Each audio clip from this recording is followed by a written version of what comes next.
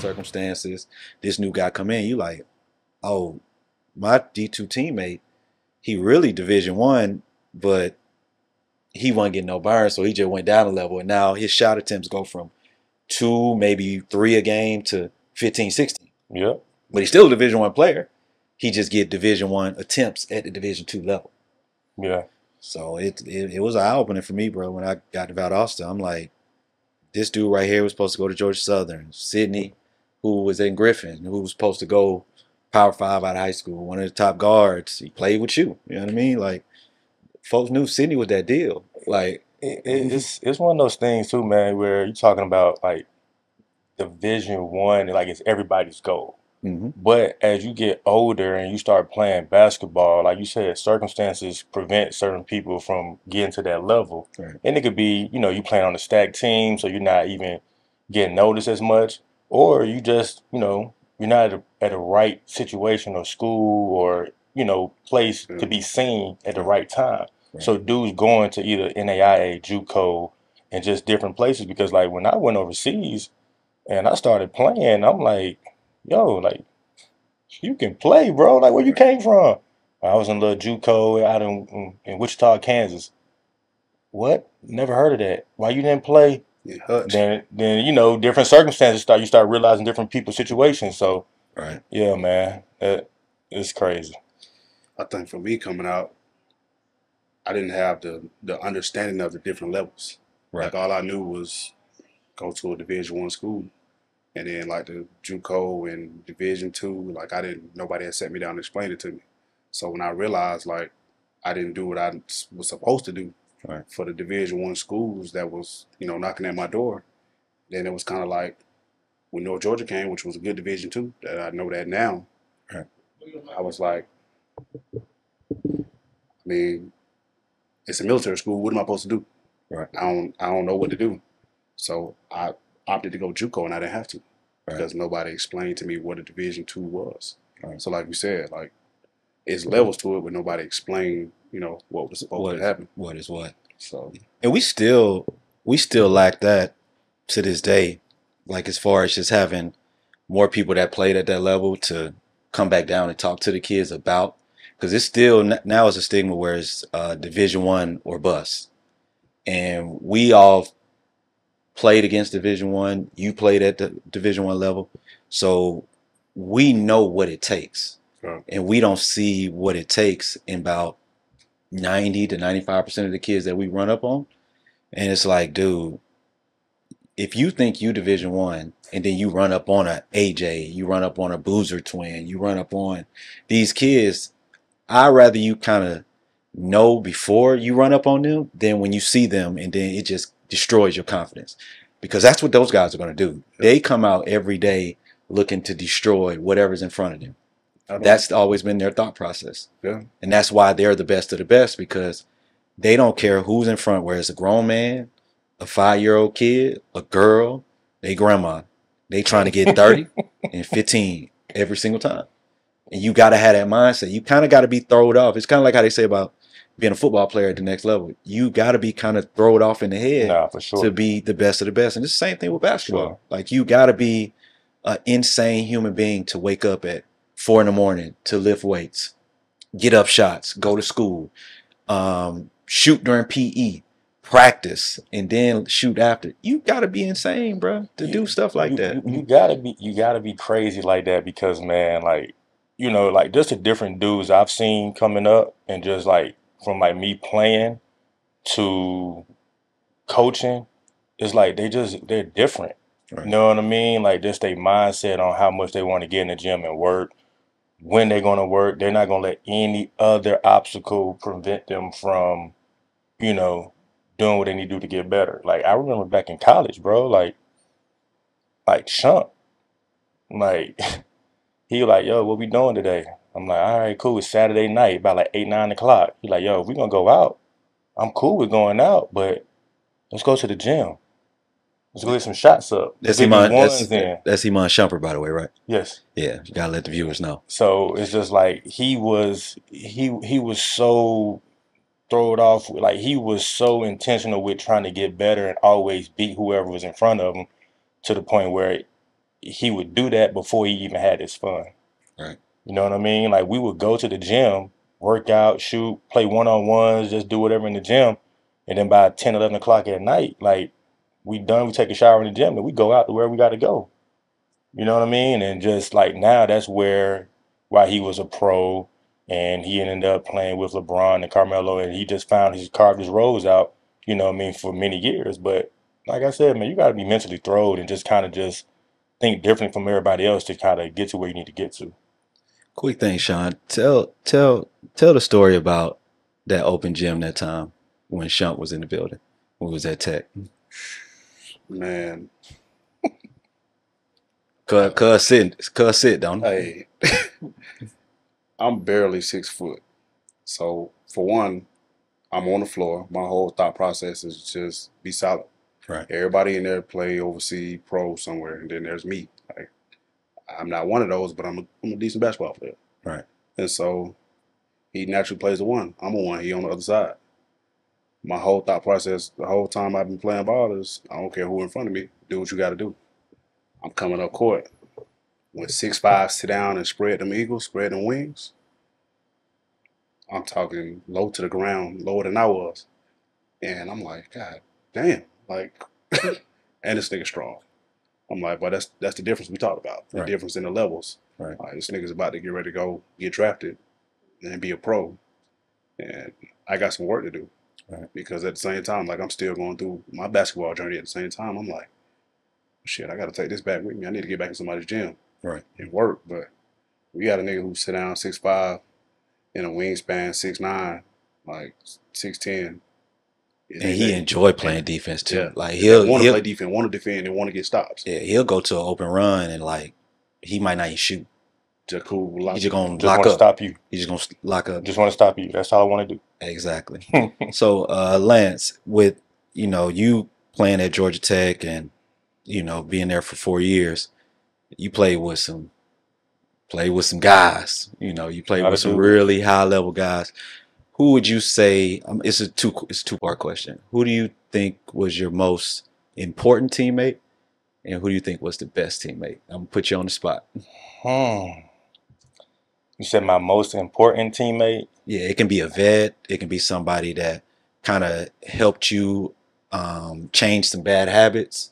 Somebody that you kind of learned something from and stole from, or just something like that. I mean, my freshman year, I had Jeremy Smith, right? And crazy thing about it, like Jeremy was one of my guys in my wedding, man, and the reason on why is because like he was a senior, Hmm. I was a freshman, and he had took in two other freshmen, which is myself, Gani, and Mo Miller. Right. And him being a senior, taking in three underclassmen or freshmen is like big. Like like man, I got to deal with these young dudes, and he just showed me the ropes, man. Just showed me like how to maneuver, with school, with playing, with just being social in the city, especially in Atlanta at Georgia Tech, it's a lot of things going on, but he just kind of helped me just understand what's my purpose and why I'm here. And the main thing was to play basketball at a high level and then just also get my degree. You know what I mean? And wherever you do from there, that's on you, especially with the sports wise. So I would think that would be my most uh, important player that I had at Tech. And then my best. When you say best, what do you mean by best? Like, Not what they did at the next level. Just when you was at Tech, you was like, oh yeah, he the one. He the one. That's I ain't never seen nothing like this. I probably ain't gonna never see nothing like this again. He the one. And at the time now, Tech was the school. That was point guard you. That was forward you. Like y'all had some of the best of the okay, best. so cool. So all right. So also I go back to like, of course we had the Derek Favors, you had Iman, like, what I'm saying? Even younger than me coming up, you had like Mufon and Glenn Rice. But when I say the best as far as like what I did was Anthony Morrow. Okay. Like Anthony Morrow, dog, we would have workouts and I remember CY was he was always really big in skill development and he was just like, all right, we're gonna get our shots up. 7 spots, 5 shots, let's go, let's go. And he used to always say who had the best of the day because we used to come in like segments throughout the morning. Mm-hmm. And he was like, all right.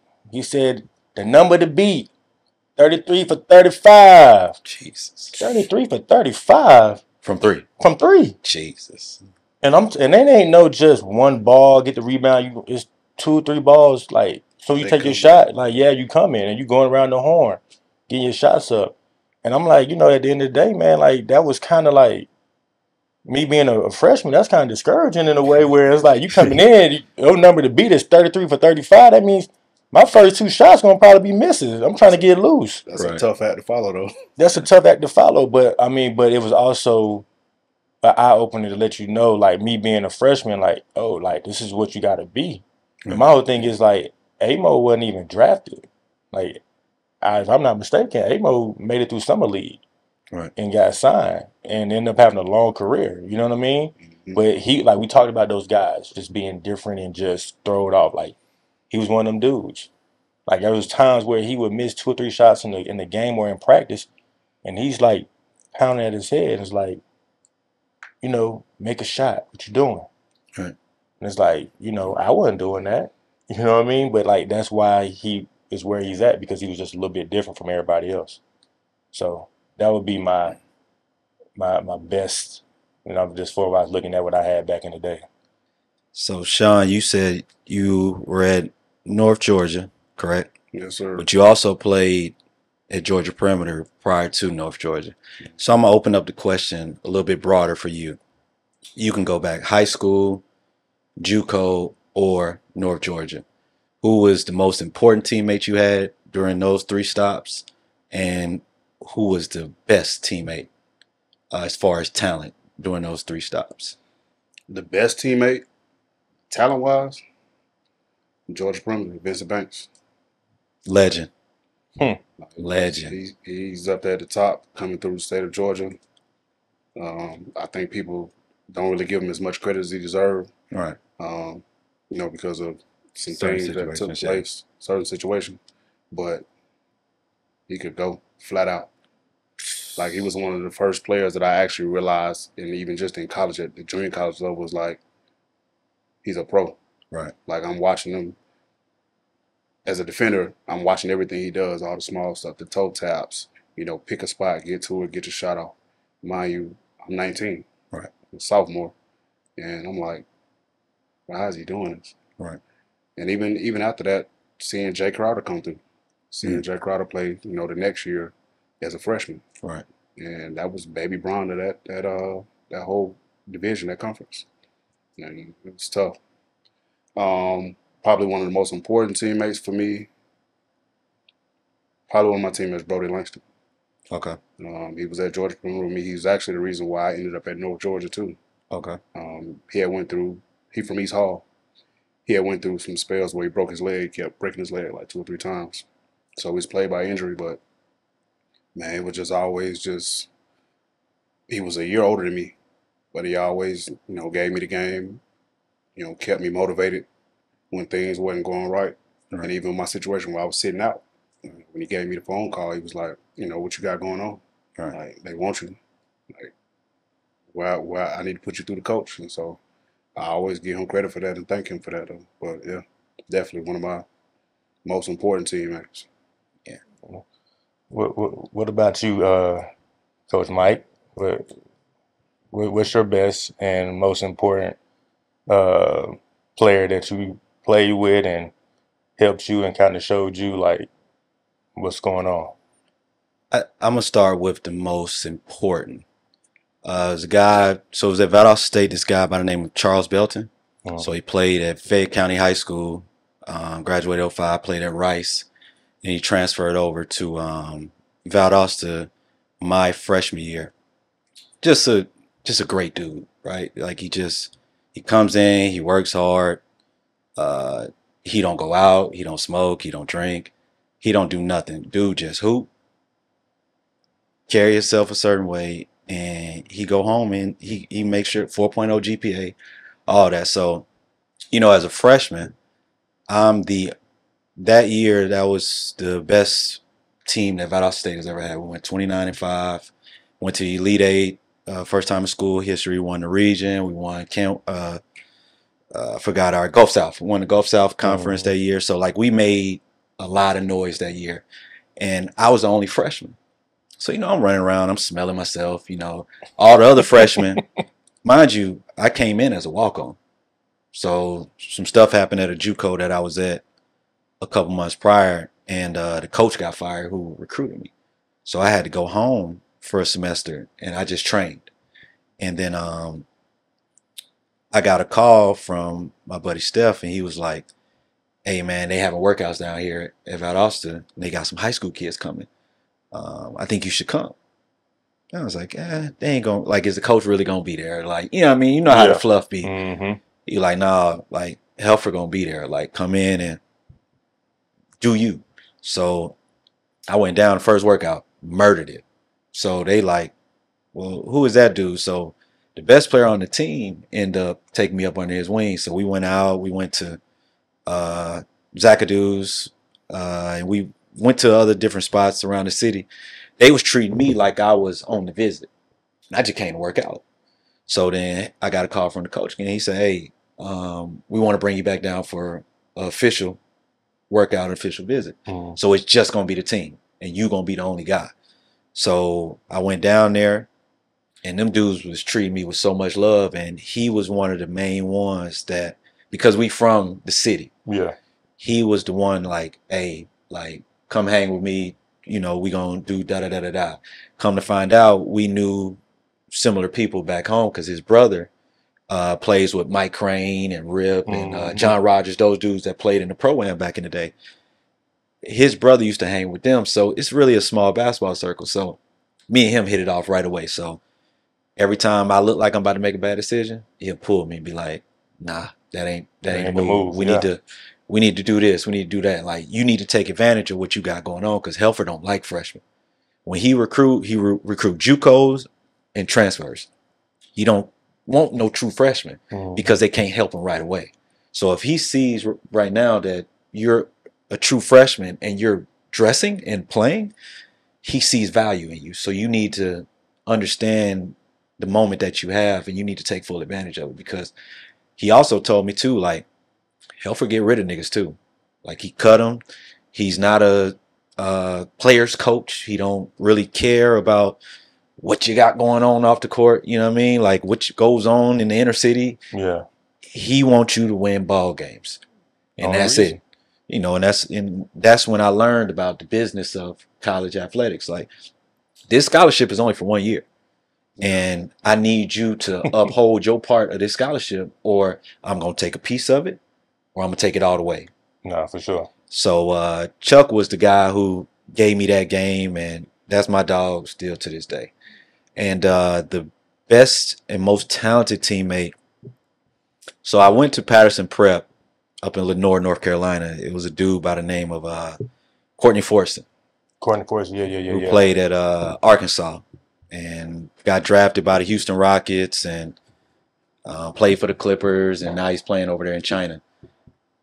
I've never seen somebody at the 5'9", 5'10" make an impact on the game like him ever. Like, when you see him play, the prototypical stereotype, you see a dreadhead, he'll crash out. He finna just go out.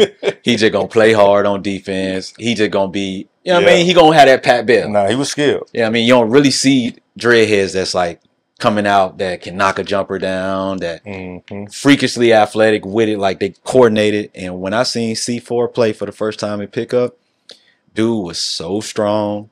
He played so low to the ground. And when I say dude was so athletic, I'm talking about 40, 41, 42-inch vertical. He windmilling. He going between his legs. He 360 and backwards.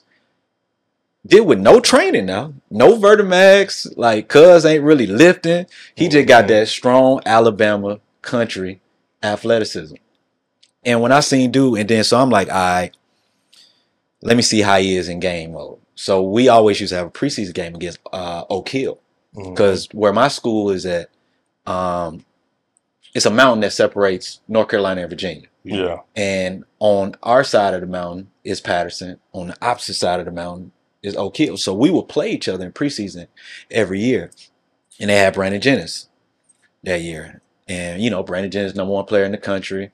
That dude, you know what I mean? At the time, everybody was saying he's going to Arizona, this is that and the fourth, but he was the guy in high school basketball that year. And I'm like, that nigga finna kill us, bro. Because the year before, I seen Oak Hill play. Who Oak Hill played that time at Tech when they had Nolan Smith? Was that Wheeler? No, they played Or Norcross. Norcross? Because we played Wheeler the game before. So at that time, I seen Brandon Jennings play Mm-hmm. at Tech. So I remember I came home just for that. And I'm looking, I'm like, Nolan Smith like a pro. Like, he don't really do a lot of flashy stuff, but you'll look at the box score. Efficient. 7 for 10. He done went to the line 4 or 5 times. He got 30. Cuz might not even sweat it for real. Brandon Jennings out there wilding, throwing it off the glass, going double between the legs. Like, he might even do a, you know what I mean? He might do some no looks. He doing a spin move on the ground. Like, it's NBA street with him. And it's hard to game plan for somebody that you don't know what they gonna do. Right? Yep. So Nolan Smith at Duke now. So Brandon Jennings can do whatever he want to. So me, boy, I'm like, I ain't played against somebody that caliber since Derrick Rose and Eric Bledsoe on the AAU circuit. And I ain't have to guard them niggas, thank God.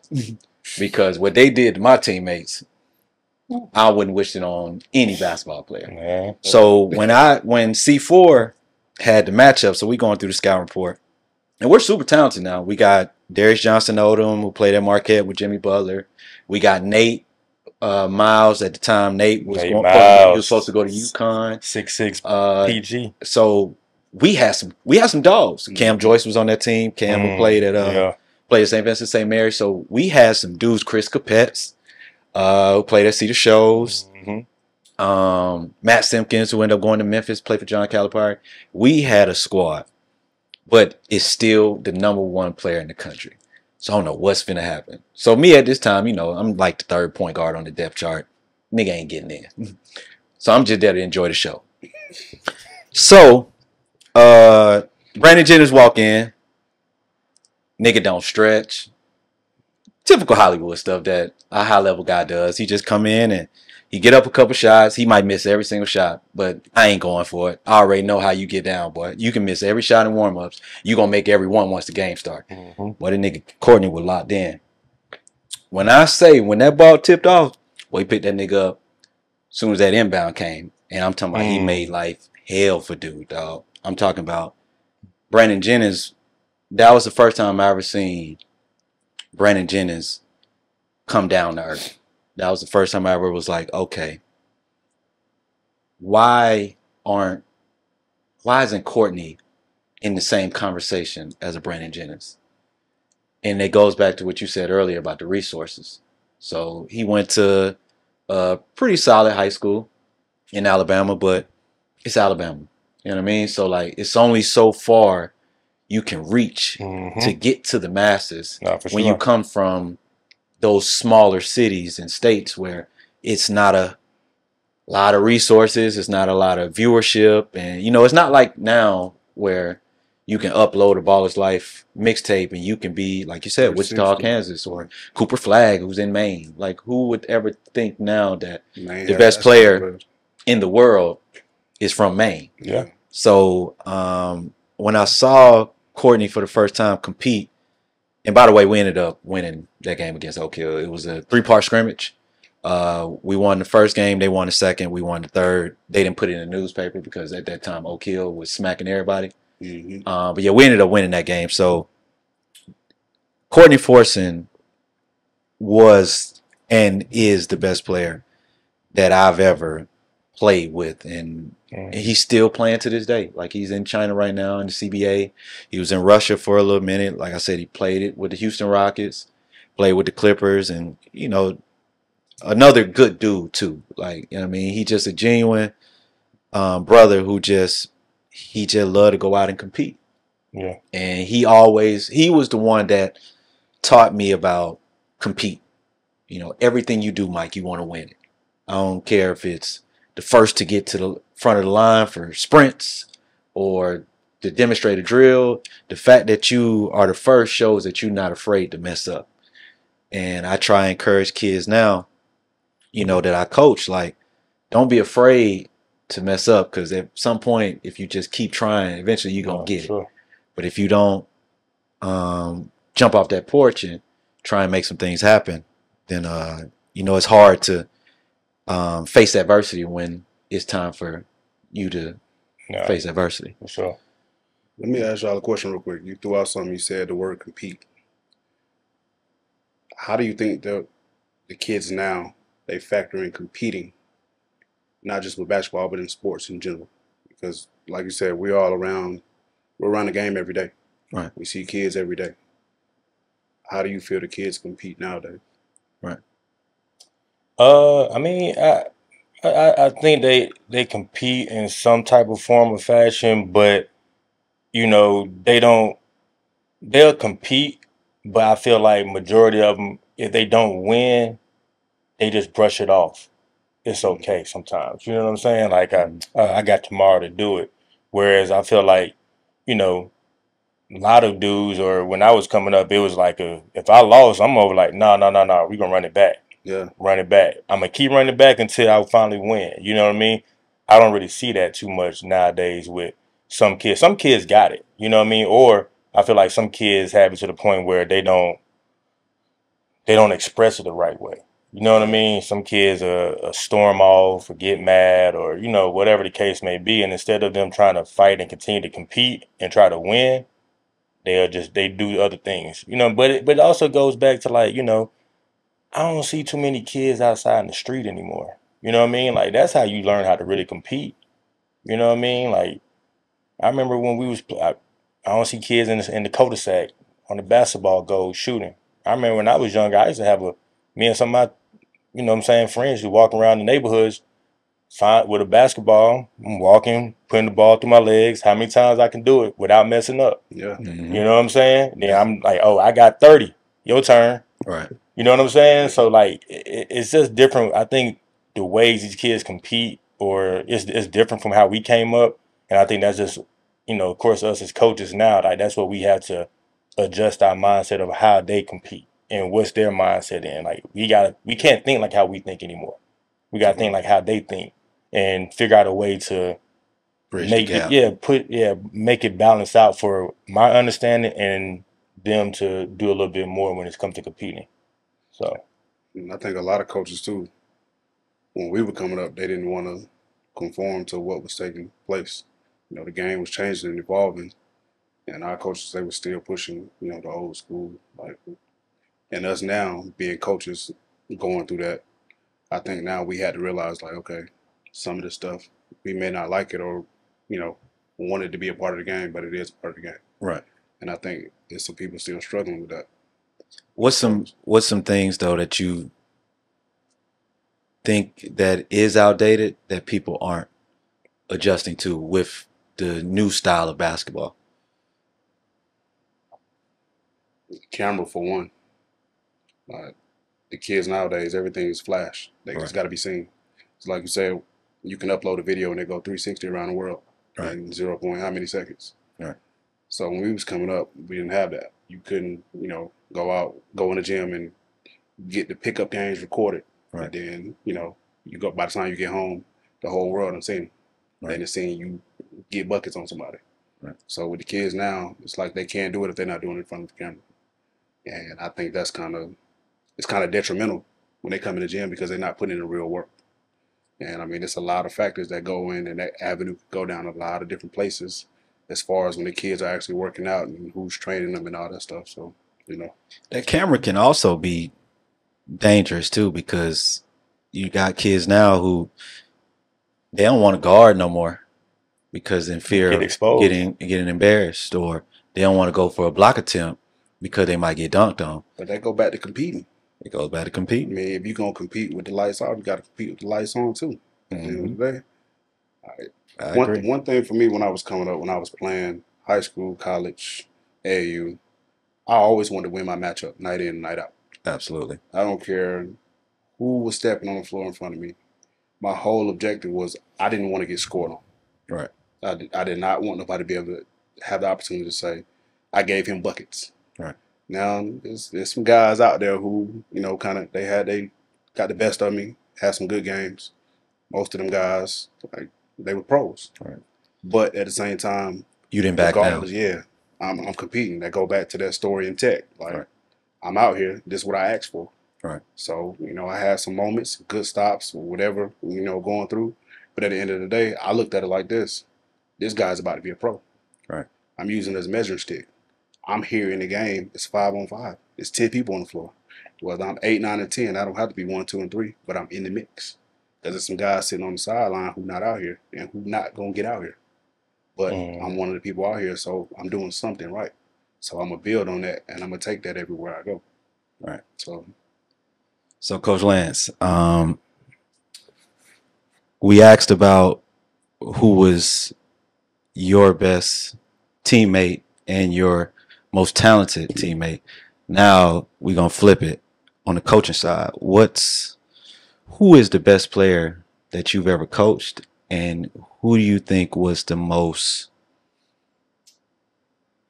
we can say, the kid that made you fall in love with coaching during your tenure of coaching? So it's a no-brainer. I had the luxury of coaching Anthony Edwards for a year at Holy Spirit. My guy Ty, who I played ball with at Tech, was the head coach, and he gave me a call and was like, "Man, like, I want you to come and help me out this year." You know what I mean? First year for me. And I was like, "All right, cool." And then he started running down a lot of guys that, he would, that they had on the team. And then, the last name he said was Anthony Edwards. And I was like, why is that the last name you mentioned? Right. And he was like, of course, once I said his name, it's a no-brainer, but I want to let you know how many other, solid guys we have. I'm like, all right, cool. But when I'm looking at Ant just play and move, it was just different. Right. You know what I mean? Like, it was just different. Like, he had a routine. He come in, he get his form shooting up. You know what I mean? He had his certain, ball handling, moves that he wanted to get into his shot. He focused on a lot of just, coming off a pick and roll, 1-2 dribbles, like from the NBA range in high school already. And a lot of people, I don't know, he ended up reclassing up To go to college. To go to college early. I remember that. And it was a thing where, like, personally, like, a lot of people was just like, man, I don't know if he, you know what I'm saying? Like, how well does he compete? Does he love it? And I'm like, the kid loves it. You know what I mean? I just think it just got too easy for him. It just, the challenge wasn't there anymore. And he needed a new challenge. Right. You know what I mean? And it's hard to, in a sense, you're like, oh man, you can't care about where you at. You gotta do it regardless, where you at. But it's like, in a sense where if it's not pushing you and challenging you, you're always gonna look for the next thing. So that's what he did. And like I said, he just competed, man. He was just a dog. And it was times where, like, I remember in games, like, they'd be like, yo, Ant, you know what I'm saying? Like, Ty be like, yo, you got this matchup, right? Probably like the third best, fourth best guy on the team, and guys would be like, man, we trying to, save his energy so he can be ready for offense.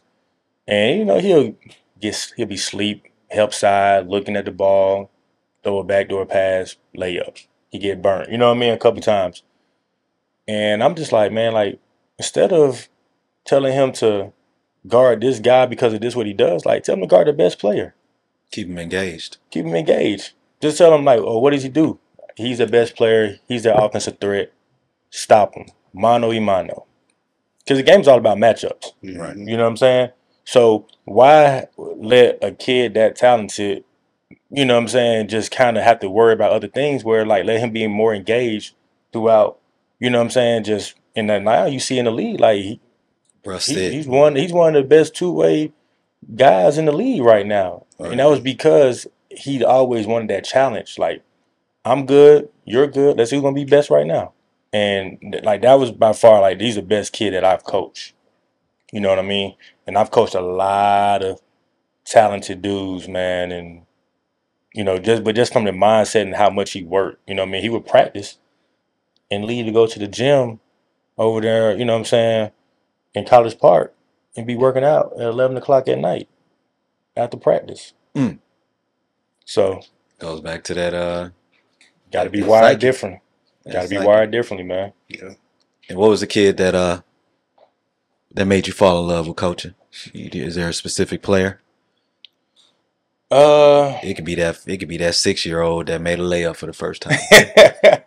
man, I had a cold when I first got into coaching, man. I had a cold little, second grade team. We was up under DCA. Um, you know, Kevin Savage. It was his program, and my pops was the one who like basically kind of begged me, like, man, come on, dog, it's fun. Hmm. You know what I'm saying? Like, give back to You selling. you know what I'm saying? You selling. He did. Yeah. He did. Like I like to be honest, dog. I thought about coaching when I got done, but I just wasn't sold on it. And I'm like second grade kids, like, come on, man. But he was like, come on, man. Like it's easy. You can just kind of get your feet wet. Hmm. But them kids were cold. Right. You know what I'm saying? Like I had a kid, and I had Chance and Langston and CJ and Zay. I had a man, and we ended up coming like top 4, top 5 in the country for like 2 years in a row, second, third grade.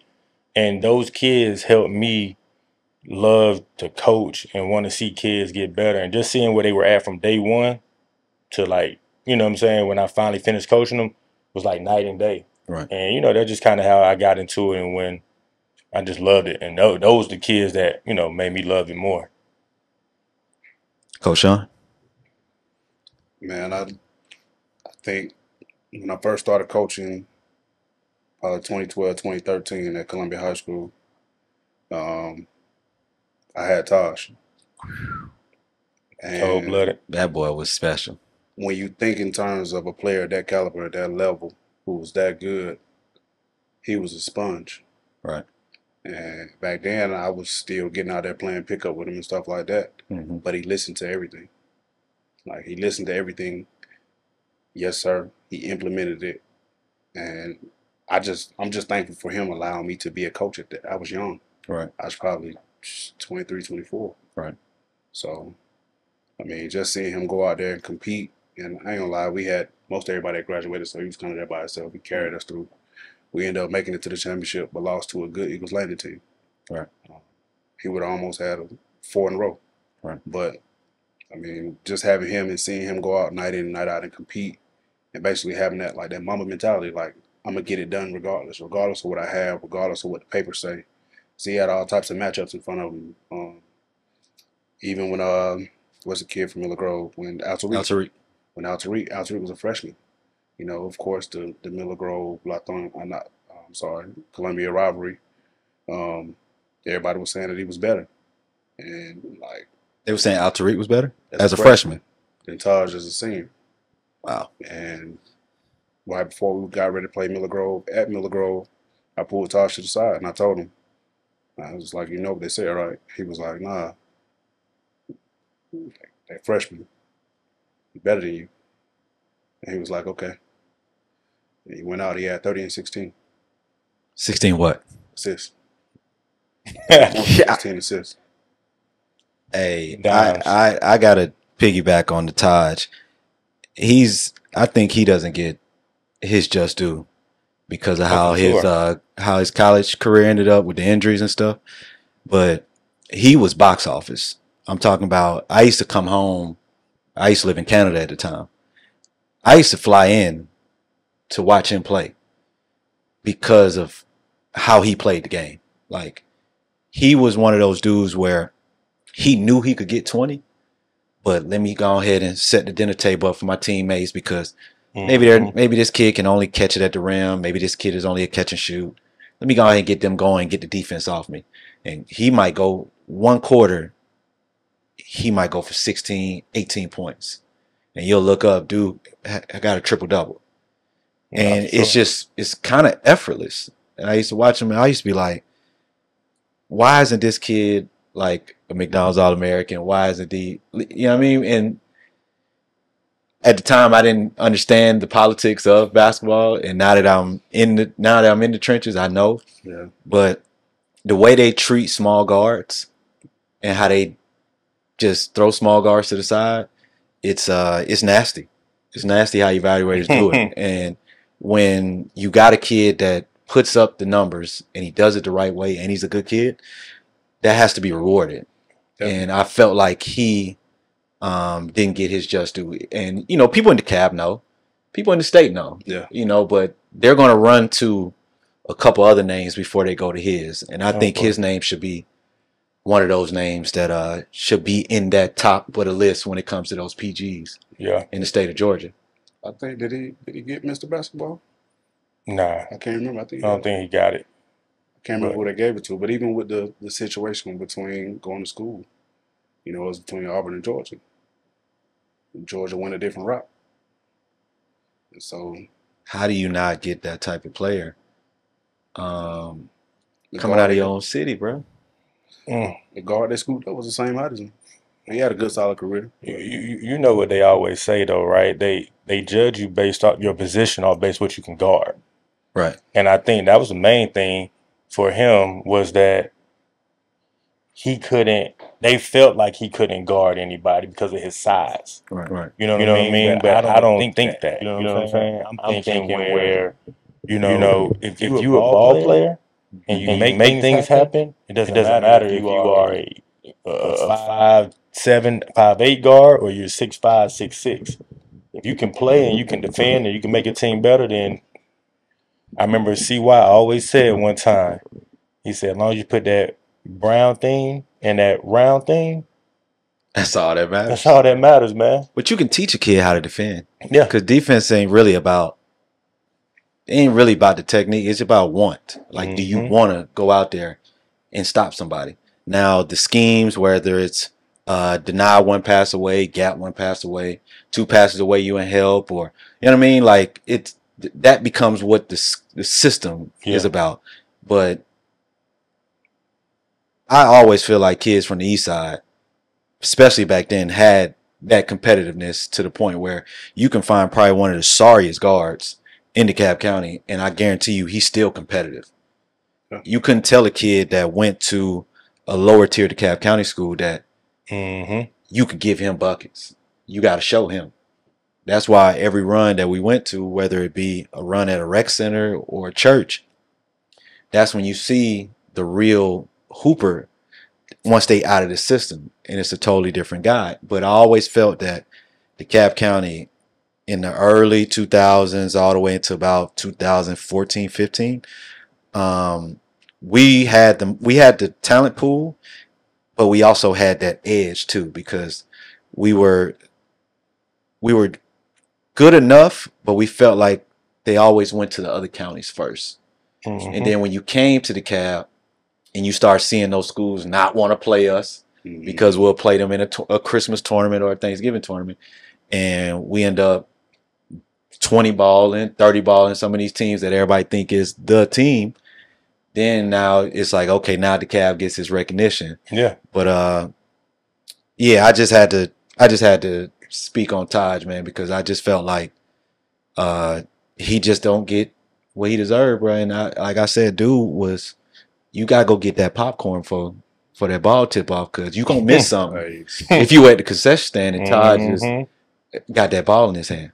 Shout out to Eastside, man.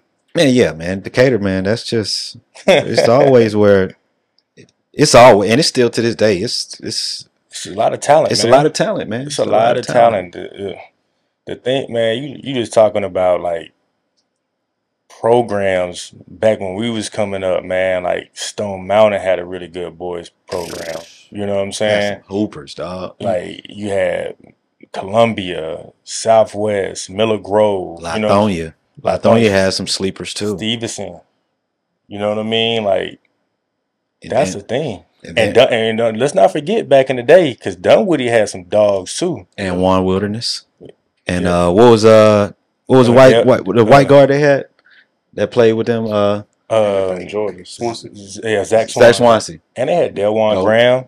Go get her. Yeah. It was some talent spread throughout. Can't forget about Tucker either. Cam them, Manny, Marshawn. So like Jeremy. And then when they added built MLK, Jihad and them boys, the Bates brothers. Yeah. And they built Miller Grove.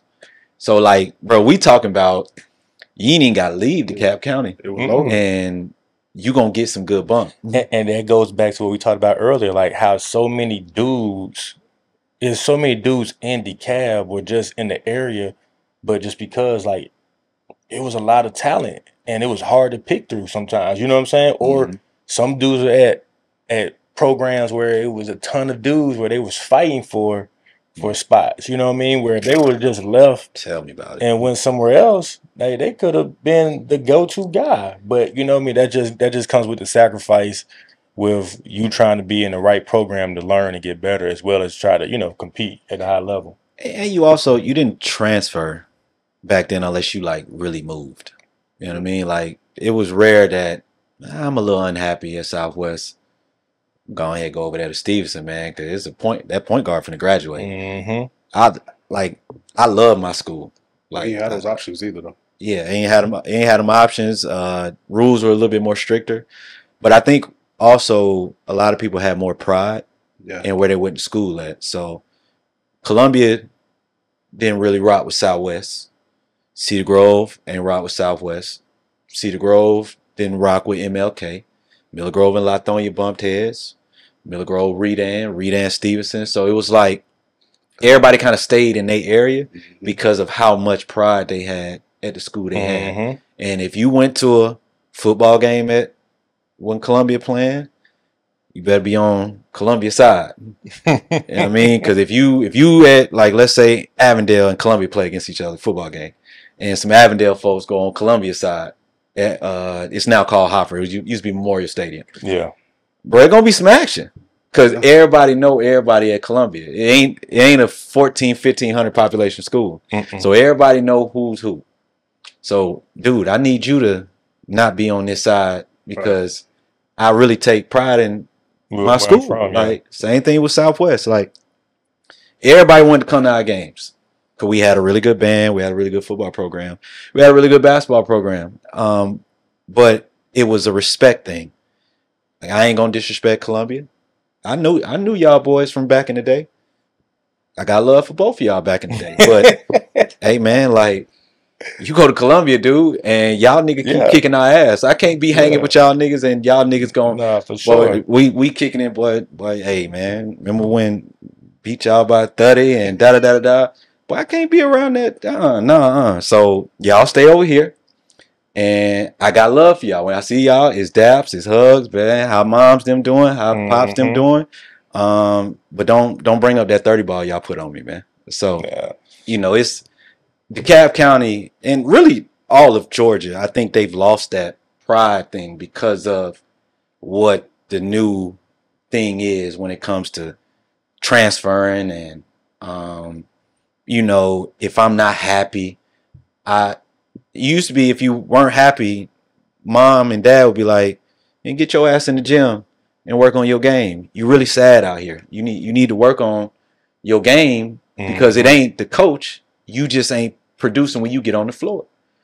Parents used to have that honest conversation with kids, and now it's more so like, "Oh, well, it's the coach's fault. Oh, y'all don't have a trainer that trains for the program. We gonna go over here, and we still gonna stay in the same house." But I'm going to just drive an extra 20 minutes to.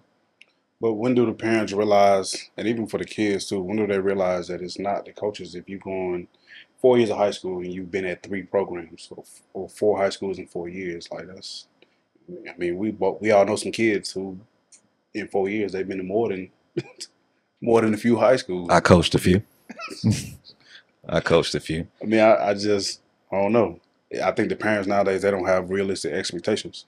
And that's big. It's like you said. So do you think, I'm gonna ask you this, do you think they get it by the second or third school, or they get it when they get sent home after that first year of college, when they hit the portal? College. Okay.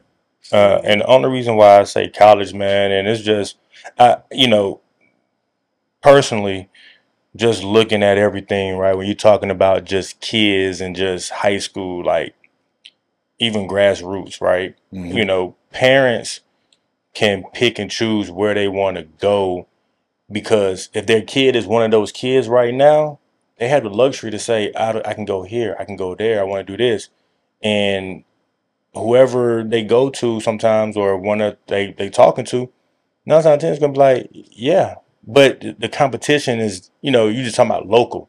Right. When you're talking about going to college, now you're talking about the best kid from different states, or they had the same accolades as that kid, all Right. in one milk spot. Then now you can't go to the college coach and say, my baby need X amount of minutes, or he need X amount of shots, because that coach is gonna say, you can go home. I can go find another kid just like you. And my whole thing is that, like, I tell a lot of my guys that go off and just like, man, just grind. You know what I mean? Just if you have a different approach to like how you go into everything, like just go into your first year or two, like not expecting to play much or play little, and you just grind your butt off. You know what I'm saying? Like better results will come for you, because one, that coach is gonna say, yo, he works, he's loyal, and if he's getting better like he's supposed to, he's gonna be out there. Coach, like deep down, like as coaches, bro, like just be real. I have a softer spot for the kids that really are locked in and like rocking with us, and they do it for a long period of time.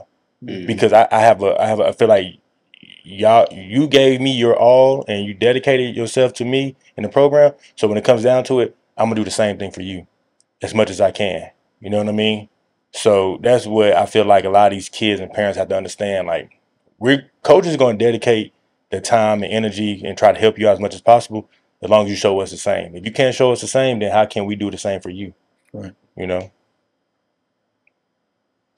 Yeah, it's a tricky situation when it comes to that loyalty thing. And as a coach, you gotta stand on the principles that you live by. So if you're somebody who says that they're solid and you stand on loyalty and all these other things, you got to implement that in your coaching style and your coaching philosophy. So if why would I give my all to this player that I know soon as I rub them the wrong way, they're going to transfer. But I got a kid right here. She show up every day. She work hard. She do what I ask her to do. She got good grades. She ain't never in no drama. Those are the little things cause I coach girls basketball, right? So a lot of the stuff that happens off the court has to be in order before we even touch a court. Mm-hmm. You know what I mean? Because with girls, they gonna make it do what it do once they get on the floor if everything else off the floor is good.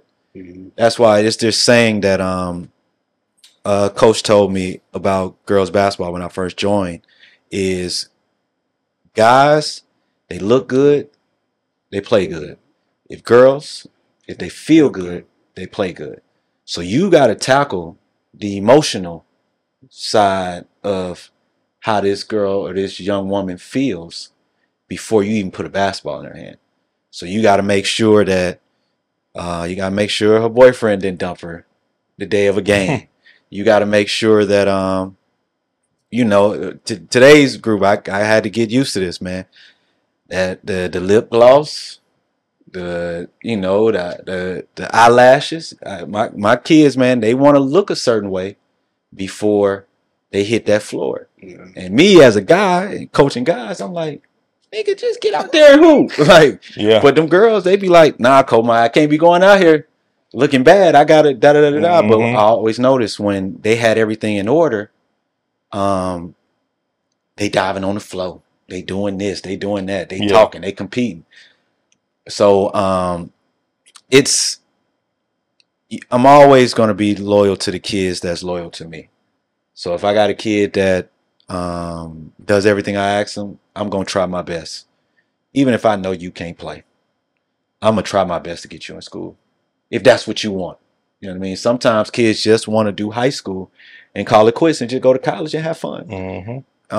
And I'm okay with that. But I'm obligated as a coach to do what's in the best interest for you. And I need you to understand that I'm going to make the necessary steps so you can be successful in whatever it is you want to be while you're in the program and once you leave the program. Right. So, it's just with the landscape of athletics in Georgia, it's, you kind of got to walk on eggshells, but if you stand on your principles, then everything will work itself out for you. I truly do feel that. For sure. Yeah, man. So, so a couple more things, Coach Mike and Ten. Like, one, first and foremost, what do your players call you? Okay, and how do you think they perceive you? Right. So, do you think they're more of a player's coach, where they come and talk to you and confide in everything, or what? Or do they, is that with some people, with some of the girls or boys that y'all coach? Like, how's that for y'all? Bounce that off to you. I say for me, one, my older kids, when I first started coaching, they just called me, Coach Sean. But, now Tenny, Coach T, Coach Tenny. But I think now my kids, once they get used to me and they realize that they can come talk to me, I'm more of a player's coach. And I think being a player of the game and still being able to play the game, especially getting into coaching, especially with high school coaching at the time that we all got into it. Right. Again, we was all getting out there still playing. And so, that goes a long way because with the kids, I got a coach that can do it. I saw my coach do it. He just came from playing such and such, or he had this route. So the things that I'm telling the kids is true. They can relate to it. So now it's like, okay, I can go talk to my coach. I can tell my coach this. I can tell my coach that. I'm dealing with this. I'm dealing with that. And he can give me advice, and he's knowledgeable about, what I'm going through and what the situation is. Yeah. 98% of the kids call me Coach Mike. I just feel like the Holloway is just too long drawn, and Coach Mike is just quick to the point. I got a couple kids that got some nicknames for me, but for the most part, it's Coach Mike. And what was the other part of the question? How do you think your players perceive you? Like, more of a player's coach that they can come and confide in you, or what? What do they? I'm definitely the coach that's a mixed bag. So we can have those conversations. I'm also a disciplinary because I coach up under a old school coach, and the first thing she always told me was the foundation needs to always be that they need to understand that they're kids and you're the adult. And once that understanding is established, then you can kind of find that relationship with your players. So I just, like I said, I'm a mixed bag. I've had kids that talk to me about real life situations. I've had kids that talk to me about the hoops. I've had kids that leave me alone. They just don't like how I vibe, and I'm okay with that. As long as we got a mutual understanding that when I'm coaching you, you understand that I'm coaching you because I need you to do X, Y, and Z because it's going to help the program or benefit the program, then we cool. Like, every kid's not going to like you, right? Every kid's not going to like you. But as long as we got the respect factor and you understand that the hierarchy of I'm the coach, you're the player, we cool. And so it's an interesting dynamic when it comes to having relationships with your players because you just never know once they leave your program how much you impact them. No, and you don't know until they come back, or you get those happy birthday texts, like you get those, hey coach, congratulations on whatever you're doing, and this is that and the fourth. Like, those things, and I don't think kids understand that really goes a long way because we just be so focused on what's in front of us that we sometimes forget how our coaching style impacts these kids on a day-to-day basis. And so it's but I enjoy it though. Like, I really do enjoy pouring into the kids and giving them the information that they might not receive from their parents. For sure. And the information that parents don't know about the game that they think they may know when it comes to recruiting, or how a kid is supposed to handle themselves from a professional standpoint, and how you need to treat yourself like a business early in the process instead of waiting until you get to college. Yeah. So giving kids that type of feedback and verbiage is intricate part in being a coach, and I really do enjoy that. So that's a part of my bag as a coach. What about you, Coach O's? Uh, And before you go, how'd you get that name? Yo, the funny thing, dog, is a lot of people really think my last name, where I'm Coach Shows. Right. That's just a nickname that I was given back in high school. So uh, I was a senior, finished up, and it was a couple of my teammates, man, and back then that's when everybody didn't have a car. We did have cars, but we all rode together, and Yeah. I'm 6 deep. yeah, 5, 6 deep, and I'm putting $3 or $4 in the tank. You put $3 or $4 in the tank with 4 or 5 people. That's $20, $25. There you go. You rolling? Yeah. Hey, listen, We active. I was always big on letting people ride with me if I could get some gas money, like $3 or $4. Facts. But I rode with a couple of my teammates, and he was like, "Man, my granddad, man, he got a cookout. You want some?" I'm like, "Yeah, we're gonna ride through and get a barbecue. You gonna get a little plate of ribs and everything." So we all on this little Honda. I think it was a Honda Accord.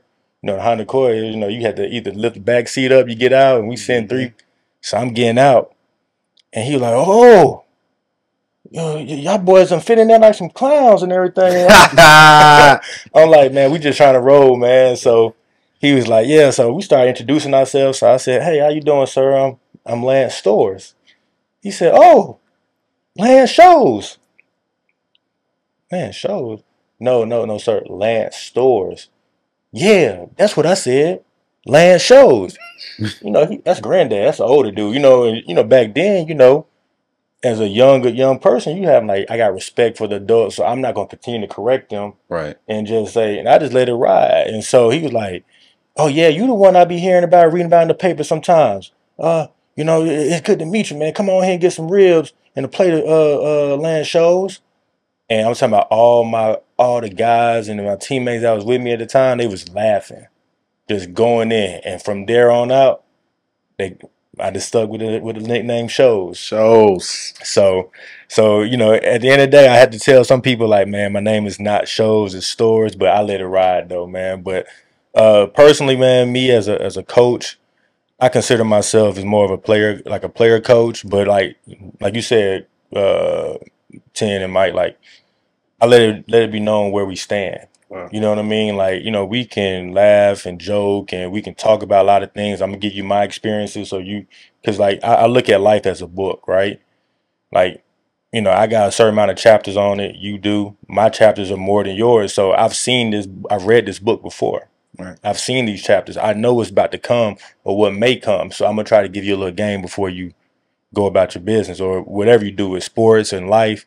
So I think we have those talks, and I'm more of those guys. Like, I like to put a little sweat equity in too. Get in the gym with them, talk with them, which I know y'all do the same. You know what I mean? That's one way I kind of build a lot of good relationships with my players, Right. and just let them know I got them. And then too, you know how I go, man. As being an assistant, you're gonna hear things first before the head coach does. Definitely. And so I try to be that buffer, that soundboard from both parties to help that dynamic, be as smooth as possible when it comes to not playing hard. If a kid coming over to the sideline and I know he ain't playing hard, and but the one thing is, I might have said, "Coach, get him," but when he comes out, he's looking at the head coach, and I'm like, "Nah, I'm the one who told coach to get you." You know what I mean? And this is the reason why. Sit here for a second, breathe. Mm-hmm. Let's see the game and let's go back out there. But I think, by being transparent and open in so many different aspects and just variety of ways, I think that's how I kind of, attach myself to the kids and kind of help them in all aspects. So I consider myself more a player coach like y'all too as well. So. And we gonna go and wrap this thing up in a minute. But you had a great statement. You said it's gonna be our segue. You said something about you are the person that gets the information, or you're the assistant that gets the information before the head coach, right? Yeah. So the name of this podcast is The Assistants. Yes, sir. Right? And we take a lot of pride in our role as being the assistant coaches to the head coach, right? So I want to get you guys' feedback on some of the things because, we don't necessarily get the credit. The head coach gets to shine, but just like everybody knows, the person that's right next to the to the head coach, is really the one that kind of drives the car. So, what are some things? I'm gonna start with you, Coach Sean. What are some things that you do on a day to day to help drive the program that you coach for forward? Where do I start? For me, it's some of everything because in the program it was really just two of us, Right. head coach, assistant coach. Um, I mean, anything from checking on kids daily, making sure they're where they're supposed to be. And I have this thing with my kids, like as far as being a disciplinary, you got to come correct. You got to be in the right situation. You have to be doing the right things on a regular, Right. not just when people are looking at you. Absolutely. Like I tell my kids that all the time. And for me, coaching boys basketball, men are measured when by the things that they're doing when nobody is watching. Right. So if you're not going to class, but you had a conversation with me or you sent me a text message saying this is what you want to do, you want to go play at this level or that level, but you're not doing what it takes to get there, how do you plan on getting there? So you have to be in the right. So just making sure I check pop up in on my kids and check in and see what they got going on, walking through the hallways, staying late, getting in the gym, actually getting out there in the workouts with them, trying to make sure they get better every day. Just that drive every day. I can't let my kids settle. A lot of Absolutely. kids, they'll come out and they'll want you to pat them on the back because they did something. I'm not one of those coaches. Right. I can't pat you on the back because you think it's good. Yeah, it's good, but let's get better Right. because there's always room for growth. Yeah. So, I mean, y'all know we wear a lot of hats, especially, being in the school system too, being around the kids. Like you said, you got emotions here. And I feel this way, I feel that way. I got this going on, I got that going on. So, I mean, we take on a lot. We wear a lot of hats, and we're just trying to balance them all. Absolutely. Coach Lance, what about you? What's your assistant day to day looking like at your school? I mean, for the most part, man, I just try to be there wherever, big dog, I call him big dog, my coach, wherever he needs, man. Right. I go to him for the day and just be like, what's on tap for the day and what can I do to help and to make anything easy. You know what I mean? I think that's that's why we call it assistance, you know what I mean? Because you want to assist and help where you can. So, Right. it's the thing where, I mean, of course, anything with, cutting up film to player development and just like you said, just making sure the kids are good, man. That's the main thing. But, like I said, me just going in every day, seeing what's need to be done and, just try to get it done, man. If it's me got to go, I come to a Saturday practice or something during the season, early in the morning, somebody's not there. Where they at the house? All right, let me go in the car, go pick them up. We're gonna be about 10 minutes late, but we're Right. gonna get it going. So just doing whatever I had to do to be necessary for the program, for the betterment of the program, and just making sure that from 1 through 15 on the roster is kids, and 1 through 4 or 5 on the coaching staff is good, and whatever they need that I can help out with. So that's the main thing. Got you. Yeah. What about you? Um, well, like I said earlier, because I'm a part of a more experienced. I don't like to use the word old. More experienced group. There's a lot of things that there may be a disconnect with the kids and how to go about it. So it could be something like social media. It can be knowing how to operate and look at film and get footage on NFHS or Mm-hmm. Huddle and stuff like that. Knowing how to cut it up so we can show offensive highlights or defensive schemes or offensive schemes or whatever. So I kind of bridged that gap to help out the coaches that I'm with those type of things. And then, at the high school level on the girls side, really there is not a lot of attention to detail because you don't run into a lot of Power 5 kids. Mm-hmm. So if you was to have a scouting report and you want to scout against whatever school it may be we're playing against. Most of the time, if you force everybody left, that's good enough. But I kind of brought another twist to it about, well, this kid likes to do this move. This is their go-to move. When she gets jammed up in this situation, this is what she's going to do. So I kind of break down the more detailed, and I learned a lot of that coaching with you guys with the Georgia Stars, watching guys' tendencies. Mm-hmm. And because, guys can have so many different counters to their initial move that, if a kid's really good, you just got to live with the contest. It's not more so like that with girls. Once you cut off that first move and you cut off that second, you've done a really good job. And there's a good chance they're going to miss unless they're one of those ones. Yeah. So it's getting the coaching staff to understand how to go a little bit deeper into the details of film, going a little bit deeper into the details of player development. That's something that I really hang my hat on a lot because that's how I got into the basketball world after I got done playing. Was I started off with player development, then I became a coach. Yeah.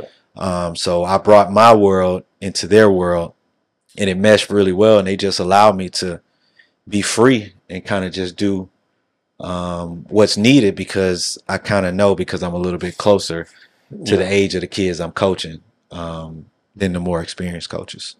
So yeah, that's my day to day. That's good, man.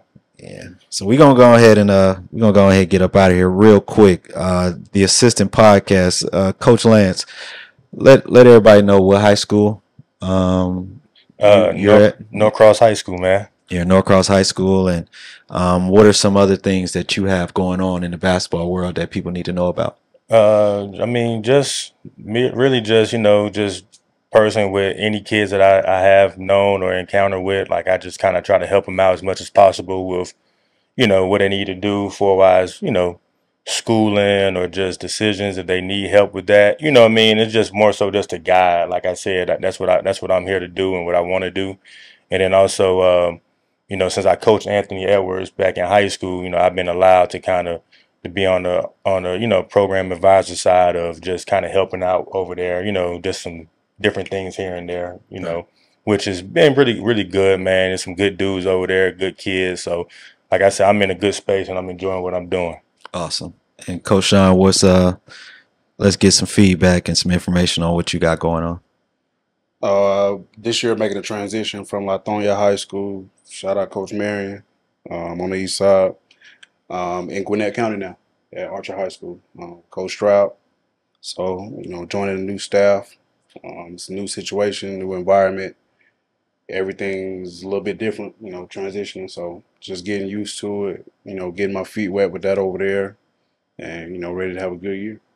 Yeah, man. And I'm at Southwest Cab High School, my alma mater.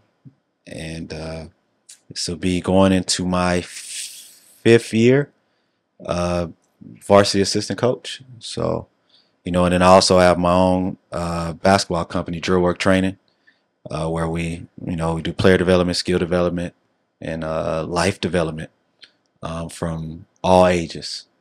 So that's the motion that I got going on. So we're gonna dive in next episode. We're gonna really tap into this high school conversation and kind of really, we got to talk about who's who and who we need to look forward to. All right. So, fellas, I appreciate y'all, man.